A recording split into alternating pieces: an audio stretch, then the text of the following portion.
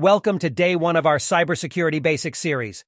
Today, we'll cover essential topics such as online safety, password management, and secure browsing. Let's get started. Online safety. Keep your devices and software up to date. Regularly update your operating system, antivirus software, and other applications to patch security vulnerabilities. Be cautious of phishing attempts. Avoid clicking on suspicious links in emails, messages, or pop-ups. Verify the authenticity of websites before entering personal information. Use strong, unique passwords. Create complex passwords that include a mix of letters, numbers, and special characters. Avoid using easily guessable information like your name or birth date. Password management.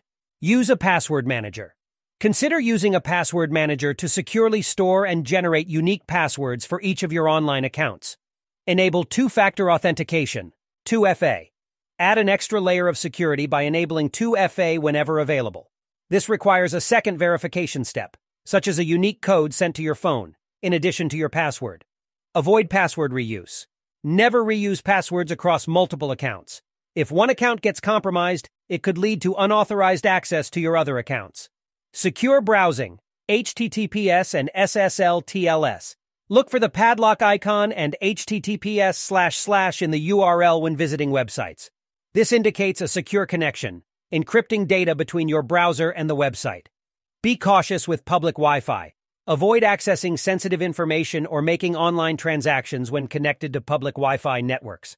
If necessary, use a virtual private network, VPN, to encrypt your internet traffic. Regularly clear browser cache and cookies. Clearing your cache and cookies helps protect your browsing history and personal information from potential threats. Remember, these are just the basics.